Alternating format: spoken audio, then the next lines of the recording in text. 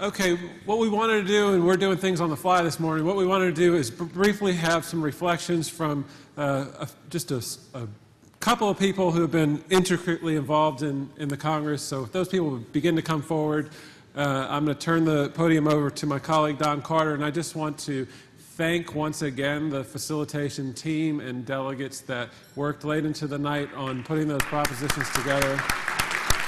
Absolutely.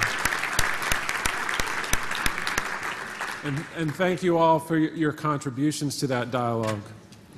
So that was digital democracy. I want to call attention to Turning Technologies, the company that did this from Youngstown, Ohio, nearby, another post-industrial city, and Jennifer Mancini, a Carnegie Mellon graduate who's been with us for 2 days. So thank you for that. I was very anxious about whether this would work or not, but I think we really accomplished what we wanted to do. Now for some reflections on the Congress. I'd like 3 people to come up here and sit on these 3 chairs: Allan Mallach, Toni Griffin, and John Thompson. And we're asking them to be spontaneous and think of them as your surrogates, as if you were up here and we were just talking. It's not going to be long. It's going to be reflective. They're going to pass the microphone back and forth. So I'm going to plant a few ideas. You pick whatever you want from them or do whatever you want. So some of the things I was thinking about: what was the highlight of the Congress for you? What will you take away? What was missing? Should there be another convening? So Allan, we'll start with you, and those are not the questions you have to answer, but they're just what I'm salting you guys with. So whatever you want to say, you got 5 minutes each, 10 minutes, whatever you need. Okay, well, I was thinking about kind of this 25 years ago, today, 25 years from now, and how this Congress made me reflect on that. And just a couple of thoughts that came to mind. The first one was, I think somebody said this earlier, 25 years ago, there was some question, real doubt, about the future of American cities. Perhaps less so in Europe, but certainly in the United States. And today, I don't think there's any doubt anymore. Cities are being remade. Cities, even cities that were all but given up for lost 25 years ago, are showing significant signs of life and vitality and change.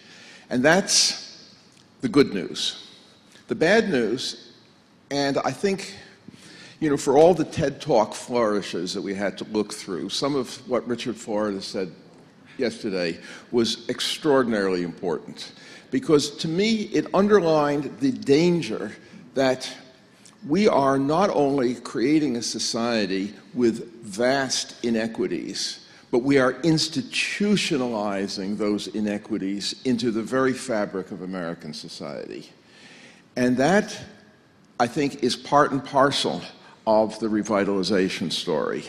And so those are the 2 sort of broad themes that have come out of today that I think are critically important.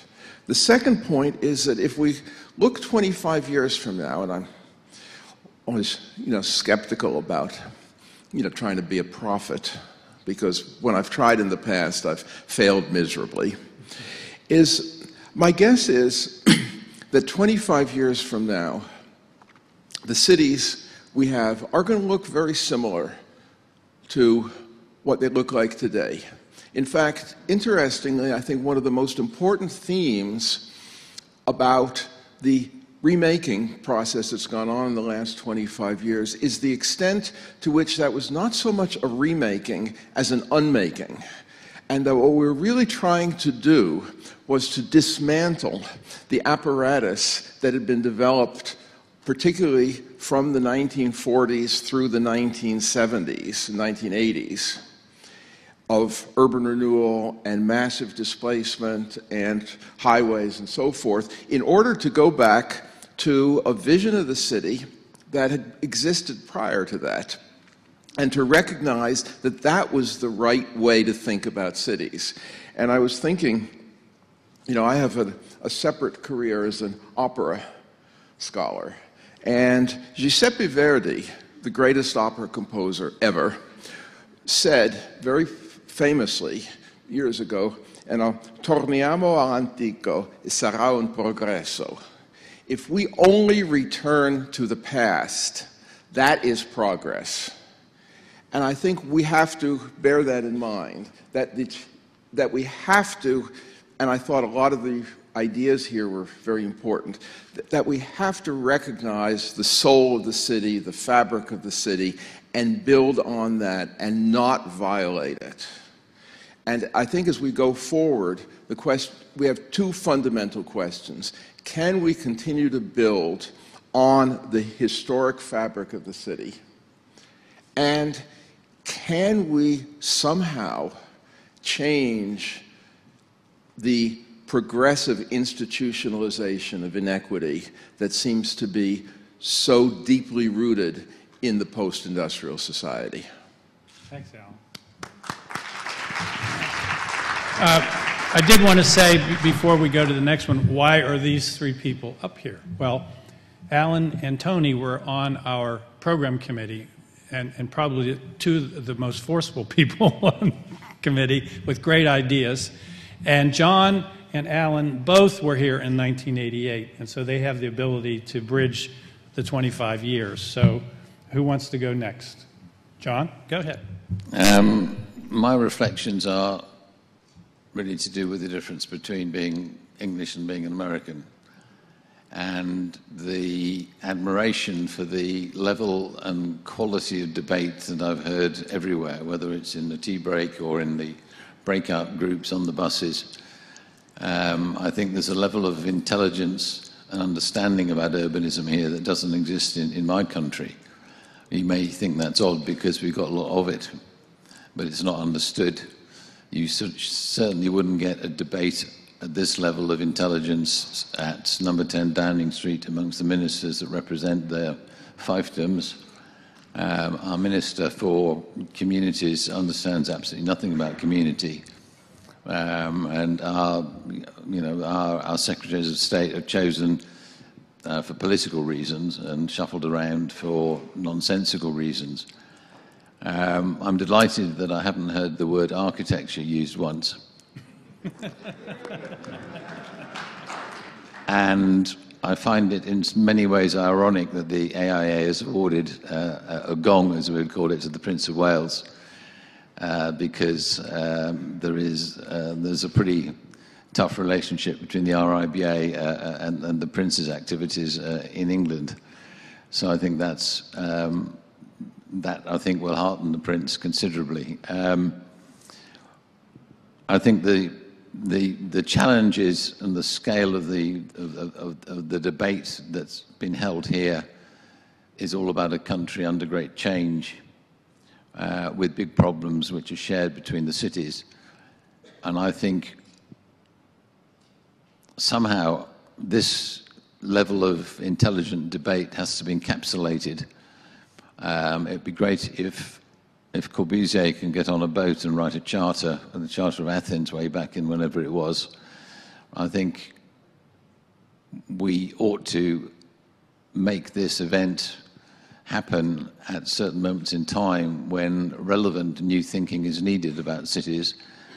And the thinking about cities that we've talked about most has been thinking about the equality of people and how that is brought about where they live, where their jobs are, how they relate to the environment. I think it's an incredibly impressive event to be at. It's the best Congress I've been at, and I've been at a lot. The challenge is, how long can we take away the raising of the spirits that we feel when we listen to like-minded people from different places? So I think what to do with Remaking Cities, the event and the thinking, what comes out of it.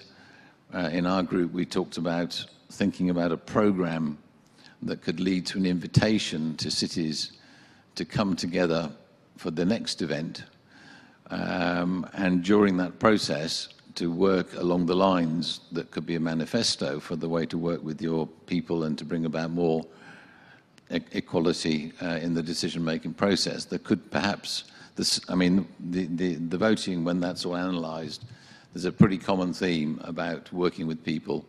Everybody seems to do charrettes here. to think about a program for inviting cities to participate and to come back to the next event could be more about bringing the results of processes that have been inspired by this Congress, and that we could all look forward to bringing something of our own experience to the next event.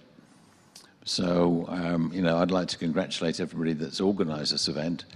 There must be a hell of a lot of philanthropy knocking around, because I haven't paid anything apart from an aeroplane ticket and having a bit of food to eat occasionally. It'd be impossible to do this in Britain.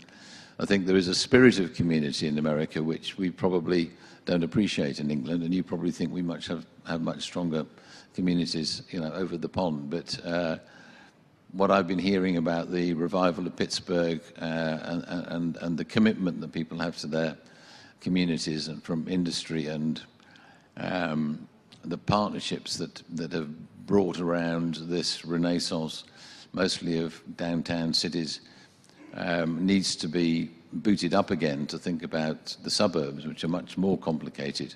They have less leadership, they're less glamorous, they have less reason for being where they are, but all great cities, the core of the city was in the right place, because that's the reason for the city to be there. So I think the easy bit's been done.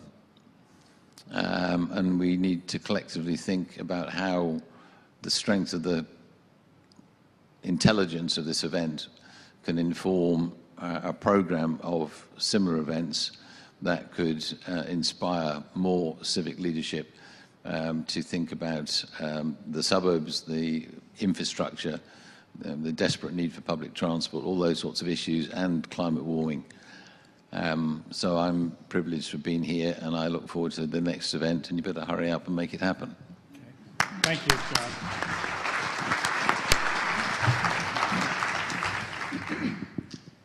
So I was not here 25 years, but I'm within the 25th year of my career.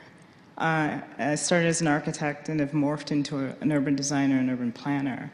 And I've tended to always work in cities where we've left a lot of land behind, but we've also left a lot of people behind, and it's been great that this conference has begun to surface that leave behind. And so I think it's important, and as did others in conversations that I've been a part of over the last couple of days, is as we talk about remaking cities, that we ask ourselves the question, what are we remaking cities for? And I think if we take Don's challenge about the fishbowl to heart, I think we also want to ask about who are we making cities for? And so I'd like to just broaden the conversation a little bit about the use of this term equity, which I feel like in some cases has been used synonymous with inclusion and so forth. And I'd like to suggest that perhaps we change the frame a little bit to talking about urban justice, and that the components of that include issues of equity, but also about equality, which may be more about the practice of how we create equity. That we do think about inclusion, and people have talked about inclusion as a process as well as inclusion as an outcome. That urban justice also talk about access, the ways in which people have access to the benefits of what remaking the city will be about. And that we've talked about diversity too, but I think I'd like to expand that a little bit to talk about more about the acceptance of difference. In that if we want all these things that help to frame urban justice and eradicate many of the things we've talked about about the unjust city, that we have to accept difference as a part of that equation and the fabric and the soul of the city. And this is everything from how places look to who's in them, and as Don said, who sits at the table of making the decisions about how we move towards a more just city. And so I think one of the things that's been great about what we just went through, I was really more intrigued by the no opinion ones. Because perhaps these are some of the provocations that were put forward that were making people uncomfortable and thoughtful and unsure about which way to decide. And I think that's fantastic. I think if people have walked away hearing something that they're not quite sure about and they want to be thoughtful about it, that we've perhaps put some new things on the table. I think the provocations that make people uncomfortable and those 1% around things that people felt were so mother of the earth, hopefully are making us all think. And I like that pushing. And I think we have to push if we're really serious about what it means to create a just city for these post-industrial cities, if you remember, have been living in some of these states for decades. And I would hope that in the way in which we did this by integrating technology, that we've now put in place a kind of tracking mechanism, if you will, that 25 years from now, we'll be able to think about some measurements of where we've come. And I think, as Allan said, physically changing cities takes time, right? I'm sure we're still working on some of the changes that we put forward back in '88. They take time. And so I think this question of who is the city for, if we had framed these propositions in what if we were doing this for resident advancement as the underlying objective of remaking cities, how are we going to look back and not only see physical change happen, but see the elevation of people's status in the city, position them to have better choices and better access at the just city? And I hope that somehow in the documentation of this, there's a framing of that challenge that I think is fundamental in a lot of the planning we're doing around the country. It's fundamental in the framing of the center that I've started, which is called Design for the Just City, that we put that advancement and that challenge about urban justice very front and center, and then evaluate how these propositions are going to help us overturn that. Because we're always going to have to reframe and reform and redesign physical places and physical systems to adapt to the natural, organic way in which our cities are always unfinished. But how do we link that as planners? And I think that the framing of planning and social innovation kind of hit at the intersection of planning for that social advancement. Would be great to see. And I think a clear distinction between 25 years ago and today, and I think help frames up a way with which to look at where we've been 25 years from now, but even how to further that for the next 25 Thank years. you, Toni.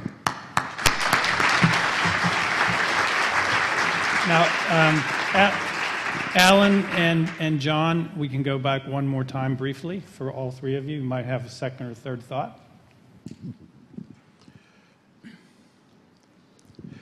Yeah, I think that another thought that comes to mind and is reflected in a lot of the recommendations, and I have no idea how we're going to do this, but is the idea that a lot of the systems that we have in place today in terms of governance, in terms of institutional systems, in terms of financial systems, so forth, simply are not working very well in terms of trying to get us to the next level of where we want to be in terms of a socially, economically just city, and as well as a region that also works well, whether it's in terms of creating the kinds of infrastructures, in terms of distributing resources more broadly than simply the areas that seem to be currently grabbing the lion's share of resources, and all of these things. And I think one of the things that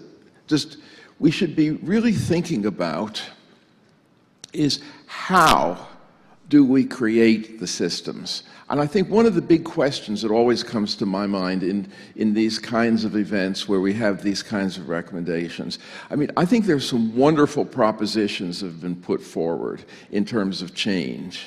But I think our task now is to go back and start thinking about how do we create that kind of change, create the mechanisms for change. If we need new ways to think about infrastructure, or new ways to think about how we account for public resources, or how public resources are allocated, how are we going to create that, whether it's at the local level, the regional level, or the national level. And in that light, I'd say one of the more dispiriting things that, and this were conversations, a lot of people made this comment, and I think it was pretty widely held.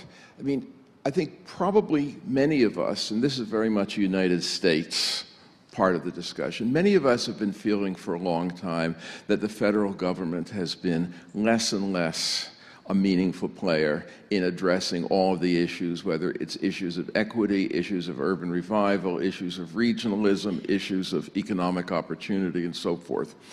And I think, but in the conversations these last few days, there was a different tone to it. Because until a few weeks ago, it was always, yes, the federal government is diminishing, but with always a note, but maybe that'll turn around. And I had the sense from an awful lot of comments that people have now said the federal government is no longer a player, is no longer someplace we can look to, and that that may be a long-term reality.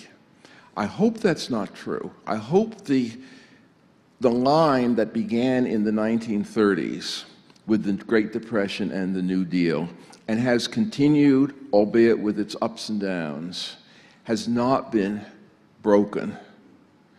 But I fear that perhaps it has, and I think that issue in turn has huge resonance in terms of the question of how we go about actually trying to put flesh on the bones of these propositions and make them a reality. John? Yeah, that's a uniquely American debate at the moment, but it's reflected subconsciously probably in every country about the value of what central government can do and whether what happens is just being done by market forces in any case, and that you can't really change these. One can learn from them and one can influence them, but what's going to happen to cities around the world is going to go on happening. I'm certainly conscious that you're entitled to have an inward-looking American conference, but today, you know, if you add up everything that can be built today, there's probably another city to arrive somewhere in China or the Middle East. And I think trying to transfer some of these lessons to the places that have none of these issues in mind when they build the cities, their construction projects to build cities. Those of us that are working in China, it's a privilege to be invited to think about the city at the beginning for them, but then it's a construction program. There's no question about equity and quality of life and all those sorts of issues. So that's another challenge in a way, is to think about the challenge of the urbanization of the planet and whether finally the planet's going to say no, thank you. So I think there's another level of debate that we haven't really talked about a lot, but the urbanization of the world, how that is coped with, could be a good subject for the next event. Thank you, John. Final thoughts? Toni?